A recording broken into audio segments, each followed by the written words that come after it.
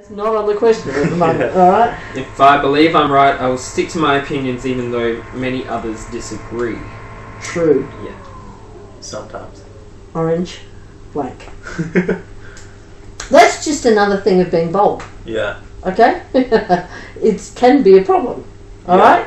That can be one of the tiger things instead of tigers. So tigers are bouncy individuals who will help others. Tigers, I've got an opinion and I'm sticking to it even others disagree. And what I would like is in the long run you investigate your own opinion too. But with many others, if it's about my course and heaps of people disagree, but they're not qualified like you, they're not experts, I don't care.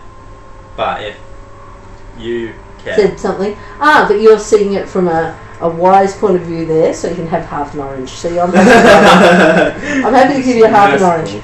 And the thing is, the reason I'm giving you that, and I'd probably be close to giving you more, but I've probably been a bit lenient on another one. And isn't this the world? I'm not black and white. You might notice the world isn't black and white, but you're now starting to go, when I said that, I was thinking that way. Yeah. And I'm going, that's actually a very smart thought. Alright? It's actually a very smart thought, and in fact, Isaac's can be a dangerous thought for people who go, of course the world is flat, or there is no such thing as climate change. I'm sticking to it even though all of the And so again, that is a leadership thing about sticking to your opinion. But what you're doing is a better leadership thing in the long run of going, and it's not saying Isaac wouldn't say the same thing. Yeah. It's all of this. But most people, by the way, don't understand expertise and they don't do any homework. So they just have that opinion. Next one. Most mistakes don't worry me. I said sometimes. I said false. Okay, so blank and yellow. And Isaac knows that's a yellow now. See? I'll just change my answers from now on and get oranges. But actually, that's the whole thing, Isaac. This is a very easy thing to start going. Okay, I've tried my hardest. See, if most mistakes or Isaac trying his hardest didn't bother him, I'd be going, that's okay. But if things bother you, and even if you're trying your hardest, it's actually eating into your own self-confidence. Yeah. And so that's why it's actually a case of going, well, all right, did I try? Did I do that? He said true. False, sorry. False. That they're worrying. And again, as a mate, then, if he makes a mistake, you go, who goes? Yeah. Go again. Yeah. Go again. And in fact, in the long run, this will determine a lot of taking a chance. Because taking a chance is actually going, what if it's a mistake? And you'll go, but it's okay, I'll recover from it. And I'll go the same thing. And in the long run, you'll be like that too. But you've got to go back to this one excuse, two new plans. And to be big and strong, you're going to accept there are going to be mistakes in your life. And try not to hurt other people. That's the thing. The only time I get annoyed at myself is if I do something that I think's wrong that's actually impacted on someone else. And this would be, as I said to someone, one of my really nice young guys had a car accident. And he was learning, and he had a car accident. And I said, did you mean to? And he goes, oh no, he hit a cycle. He didn't see. He got caught in the. And I said, he goes, I didn't see. And he said it was the world's worst thing. And I'm going, again, it is. But is the guy all right? Yeah, the guy was fine. And I'm like, so you're going to make retribution with helping him with his bike, make sure all of that's there. And I said, and know that it was not on purpose, because if you don't forgive yourself, it still doesn't help the bloke. Yeah. And it's certainly not helping how you're going to be next time you're doing something. So all of this is really important together. All right, next one. I'm a loner. False. Sometimes. You call yourself... okay. Orange. There is a difference between being alone, liking being alone, and being a loner. True. All right? I wouldn't say you're a loner. Yeah. That's what I would say with Isaac, but it's interesting when he said that. And again, can we go back to the profile of the guys from Bowling with Columbine? Do you know what I'm talking about? Yeah. I get angry quickly. I hold on to anger. I'm a loner. I don't have many friends. All of that. Now you're starting to see the profile of people. So, if people like being alone, that's fine.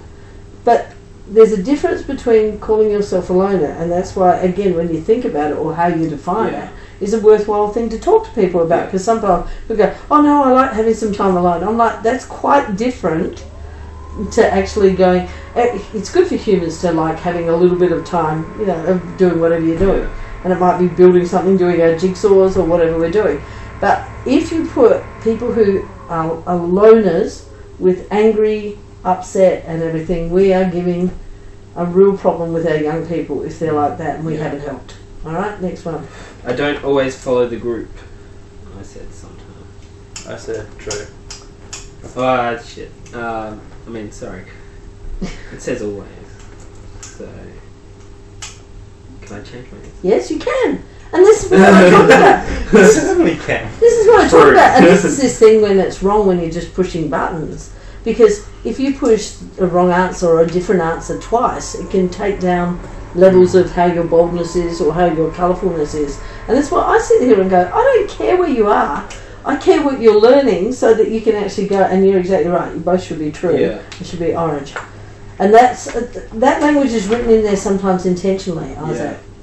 You know, like, because it's actually... Yeah. I get it. I have random conversations with people I don't know. True. False. All the time. So there's your orange, and there's one of the things he's going to have to add to his repertoire. Yeah. Why? Why doesn't Isaac have as many random conversations? Because I'm just so cool. Why does Isaac like karaoke but not random conversations? Yeah. I don't know. See, this also involves what are you going to talk to someone about? You and I will just go, how's your day, what about this? We will pick up on something quickly that you could talk to someone about, or all of that. That just takes practice. Now this is where even, you know, like in our family, Ellen's pretty good at going and having random conversations, because I go and have random conversations. And this is probably one of the things that, because Isaac number in the family and everything, hasn't done as much of. And it's one of the things I would actually say to him now. I want him to practice the going up and saying, hi, how's your day? You know, like, and trying to pick something to have a conversation with people. So I had a guy who was a really good bloke, but he was a barista. And he stood at the back and didn't talk to the people. And so one of his homework things was, when he made the coffee, he had to go out and, you know, say two things to the people he was serving. Because often the people you're serving don't say anything back. And it's like, well, if you can learn to have these conversations, all it is, Isaac, is actually getting you used to putting yourself out there. All right? So it's not, and again, some of these are not right or wrong. They are just giving you hints of, that's a bold one. Yeah. And this whole thing is the funniest things I used to do when I was a PE teacher and getting kids to do things before I even knew about psychology was the weirdest things you can do is if there's one person on the bus, go and sit next to them. You want to know about how people think, you know, like that. Or lifts, turning the other way when you get into a lift. Lifts are fun. Because we as human beings are used to everything being, you know, like, you spread out when you're doing this and all of this, and it interrupts all of how we see the world with all of this. And again, these are little funny things to look at. But one of the biggest things, Isaac, and both of you, is probably, Josh, you observe a lot of human nature a little bit. Also, you've lived a life that you have to talk about going out with a lot of people, while Isaac's probably not had anywhere near as many different experiences. So that creates that. And that's where, at the moment, you're practicing one thing, Isaac's practicing now, random conversations. You know, like, so it means when you have, you know, like the bloke that came up to us this morning, and Isaac, how do you know him? Well, we just see him and then he starts talking and we talk back, and you end up having random conversations with people, and you know a lot about people, and that's part of care too. Alright, next one. I have an interesting mind. True. Yeah. Both of you, orange. Again, who cares? It's nice that you think you've got an interesting mind. Does that make sense? Yeah. See, this is the thing is, people will actually go, oh no, I'm terrible. Do people actually not say they have an interesting mind? Yes. That's amazing. Most people would say they don't. They portray themselves as boring. Yeah, well, they actually see that or intellectually not that smart. Yeah. And that's a really sad thing, you know, because your mind should be interesting. It doesn't matter whether you're good at maths or science, and this is why, you know, part of the homework for people who say they don't have an interesting mind is to do some different things, to try something. Yeah. You know, try a hobby you haven't, or even going and watching stupid Marvel movies, because you start to see imagination. Mm-hmm. You start to see how the world of superheroes looks exactly colourful, bold, all of that. superheroes are made up in science fiction on what is often very, very good science, brain science. So the Hulk at the moment, talk to me about him. The Hulk. Well, he's big and green. Yeah, he's big and green, and when he's big and green, he's angry, which isn't a good thing, and he does dumb things. He's only useful as a tool instead of other things. Yeah. But he's starting to try and be so he can think more. But if you think of the latest Marvel, spoilers here, if you haven't seen it, then you're watching this. I'm turning it off now. But if you actually go, the Hulk, he got scared by Thanos in the last one. Yeah. And he can't come out. He's scared. See, and fear stops performance in everything. Yeah. Fear is another thing. So again, I like asking people who tell me they haven't got an interesting mind to start being interested in things that maybe they'd never seen before. Oh, Jenny, I don't watch that. Well, yeah, but let's start baby steps. Here's a good one. Yeah. Guardians of the Galaxy, if you're listening, is a good one to start on because it's got a good soundtrack, which makes you, music, makes you go with, oh, this is actually more fun than even maybe you'd have normally. Get that ad revenue. You think we should be to do that? Should we on something like that? Yeah, swipe up, yeah. I have no idea what you're talking about, so if you're looking for expertise in the other areas, come back when the boys interview me on the other side. How do you do social media, Jen? Oh, well, I try really hard. And I take myself off and put good-looking blokes on instead. Wow. Yes, I'm smart. I'll take that. I'm smart. Okay, next one. No, I get the orange. Most of my coaches would give me an A for effort. True. I said true. Orange. That's really important because that's what you're talking about. There's effort. So stop worrying about making mistakes. If your coaches are going to give you an A for effort, that means you're actually doing pretty well.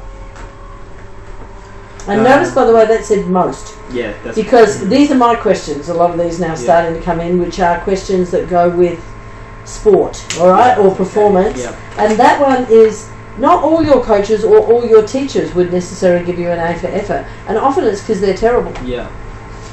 And people who've got personality dealing with terrible people actually have a lot of trouble with it. Because you can't sit back and just go, oh yeah, I'm going to accept all of this and not do silly things or make it more fun, which often they don't like. All right, next one. I have told people what to do on the field in a forceful manner. False. I said false, but Josh has probably never had the opportunity. So yeah, that's a possibility if you're talking about that. Okay, now that doesn't matter. That would be a yellow if you're a captain. Yeah. All right. Now that is really important that you will say things in a forceful manner. So again, I have captains go, no worries with that. Yeah, I tell them all the time, and I go, so tell me about off the field. Well, what do you mean? And I'm like, it's like anything else. If I actually say, Josh, get over and do that now on a field, you'll just do that because you'll go, Jenny likes me, she talks to me normally, she knows about my life, she cares about me, and I haven't had time to go, how's your day, Josh? Do you think you could go over there? So when I was first playing touch footy with Mark, I pushed him over to cover the edge. And I'm like, hurry up, move! And I've just pushed him. And then I'm going, good job, and then after the game I go, you did really well, and he goes, you pushed me. And I'm like, yeah, but you needed to move fast. And it was funny because we talked about it then, and I always make my teams talk about this now, is that you need to care, you need to understand each other, you need to actually understand a lot about each other's lives. On game day, the result counts, which means your feedback is going to be direct, not personal, like, Josh, you bloody idiot, you know, what are you doing, you moron? Because that's what they do too. That is never acceptable. Doesn't make anyone better. But you can say, Josh, get closer on your player. And if Josh isn't doing that, or you can't do that, or Isaac isn't doing it, my job as a captain is to get you better at it. Yeah. All right? To either help you then and there, or at the next training to help you get better. And if you do get close to your player and doing, my next thing is to say, good job, well done. Hit you in the backside a couple of times. You know, like, but this is really important because if people think it's great that you've done it in a forceful manner. Yeah, I need you to be a captain and say things sometimes. Yeah. But it's actually, and if you think about it, good parenting is the same thing. It's actually, sometimes with kids, I've been, no! When a kid's gone to run across the road and they've stopped completely, and someone goes, oh, and I'm like, I don't yell very much, I don't raise my voice or do that. But this forceful is something that can make people do things quickly and get it done.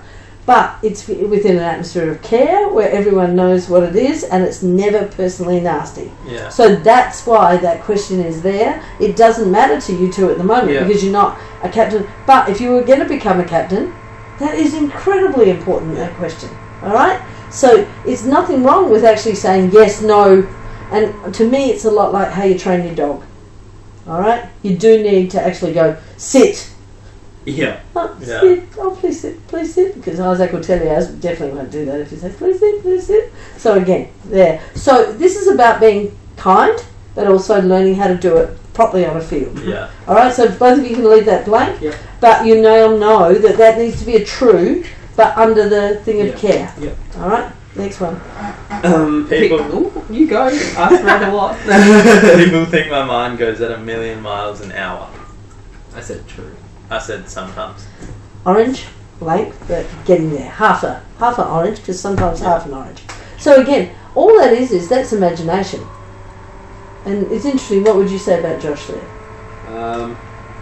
Sometimes? In certain So, times. okay, so this is sometimes. I would say true about you, and people will definitely say that's true about me. So that's another imagination and colour, alright? Yeah. People who are high in that, when we do things, the worst thing I'm called is kooky. Tend you have some kooky ideas? Yeah, well, guess what? That's where the best... You've got to have ideas, alright? Yeah. So this is actually good to actually go when people do that. And if people don't, I want them to have an idea on this. You know, think about that. What would you say? And you know how I always talk about connecting situations. So what we're doing today is connecting a situation where you're actually going, look, I'm really good at this, but maybe I don't know much about this. Yeah. It's actually, this is my job, is to teach people, not to actually go, oh, look, I'm the psych and I know everything and I'll just grade you. I'm actually giving you reasons why. Mm-hmm. Next one. Friends would say I am ultra competitive when something is important to me. True. Yeah. True. Yeah. Is that what you said? Orange. Yeah. Okay. Orange. And that again is drive. So when something's important to you, if you're not competitive, someone will beat you. Alright? Yeah. So that's what the answer is when people talk about, it's interesting because this is part of toxic masculinity. When they talk about that men who are toxic are highly competitive. And I'm going, but that's not true, because highly competitive, you know, to be a champion sportswoman, I need to be highly competitive. Mm. What happens is we need to know when to turn it on, when to turn it off, and not to be angry. Mm-hmm. To stay within the thinking zone. Mm. Alright? It only becomes toxic when I'm so competitive that I go over the top, that I become angry, that my whole world just becomes bitter and violent. Alright? So this is why I have trouble with all these labels of men or women, where in fact every one of these is on a continuum. And where we fit on that continuum is where we need to turn it down or be up. Alright, next one. You go. In fashion or in public, I don't mind if I stand out as different. True, sometimes. Yeah. It's interesting, isn't it? Orange for true, and Isaac, you can have half an orange. But again, when we're talking about embarrassment, this is one of those things that Isaac can practice. Mm. All right? He wore a pink shirt for a while. Yeah. I love that. But, Yeah. it's But you see, only I love that, Only and- a winter one. But he looks great in things like that. Yeah. But again, this is also, we're in different colours going this, and Isaac will tell you, his dad will say to me sometimes, I'll wear something, and he'll go, I wouldn't go crabbing in that. And I'm like, I choose to be different. I choose to not be like everyone else. You don't have to be like that all the time, but you got to actually go that if mistakes or being embarrassed is one thing that we need to improve on. Okay, the next one I need to know. What is it? I have stayed sober when others got drunk. True. Yeah. Wow. Yeah, so Isaac doesn't drink. Me either. Josh doesn't drink. Hey, I want to do an advertisement for amazing young men who don't drink. Yeah. Because this is one of the big things in when I did Sacred Heart, and I had a whole class, and I asked a class, I would have had a third of the kids didn't drink. Yeah. A third really way overdrank, but a third didn't drink. And when we all started talking about it, it was amazing that most of them didn't know that a lot of the others didn't drink. Yeah. And it's almost like our society has this secret thing that if you don't drink, there's something wrong with you. And I'm going, you two, just even sitting here, this is a really good ad. But the other reason that it's interesting is you guys don't suffer from anger. You don't suffer from too much doubt about yourself. The times people are most likely to drink to excess is to cut those thoughts out. The ones that are doubting themselves. Or if you're really angry, try not to be angry, because for a while, alcohol makes things feel better, or drugs makes things feel better. The problem is, as you keep drinking or taking drugs, at some point you go over that level and you will be angry. And if you're an angry person, it will all contribute. Do you see how this starts to fit? Yeah. So again, often people, they talk about extroverts often need stimulus to come into their brains. Introverts will often just want to dull down all the voices that are in their heads, and that's why people often drink or take drugs, to dull the voices down for a while. But then what happens is the voices start to come back as they get, and it all magnifies. Right. So it's an interesting question. And that one, by the way, if you want to be great, you want to be your own person, you have to be to say true to.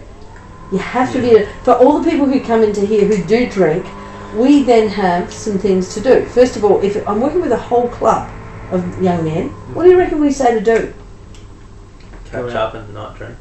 Yeah, or even after a game, the number one thing is, for the first 2 drinks, it's got to be soft drinks. Yeah. Water or soft drinks for everyone. Because what that means is, at least they rehydrate with non-alcoholic stuff. Yeah. So it's actually rehydrating them, which is a good thing.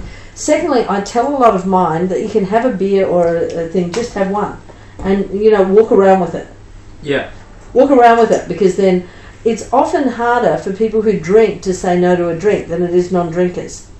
Because if you're non-drinkers, your mates all know you're non-drinkers and stop pressuring you at some stage. It's a big joke, I know, because I also don't drink. Yeah. To have people going, oh yeah, come on, you need a drink. But at some stage, everyone just goes, yeah, that's them, they don't drink. It's for the people who normally drink a fair bit, or drink, who then go, nah. And if your head's not going good, I really need people not to drink or take drugs. Yeah. Because I need to help them, all right? So I have to give them strategies where walk around with a beer all day, or walk around with a Coke and just make out it's a whatever, so they actually stop being hassled about what they're doing. Mm-hmm. But in footy clubs, I also make it, if I go and work with a footy club, and I don't have too many rules, so let's go for guidelines. One of the guidelines is, if someone says they're not drinking that night, no one's allowed to actually try and shout them a drink.